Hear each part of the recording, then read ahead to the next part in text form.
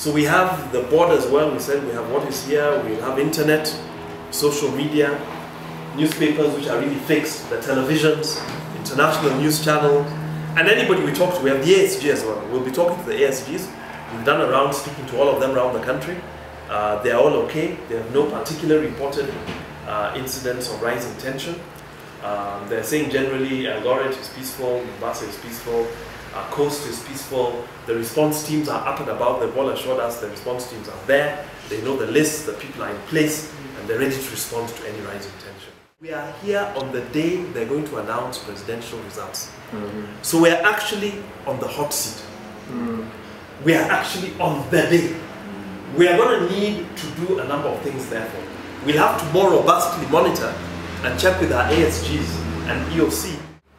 So if we get any feedback to get an indication, because tension will build particularly around the time of announcement and immediately after the announcement. And that is when you start having incidents. You're told 100 youth have collected in Kisumu or in Central or in Nairobi, and incidents are likely to flag up. So let's try and track and see what time are we talking about.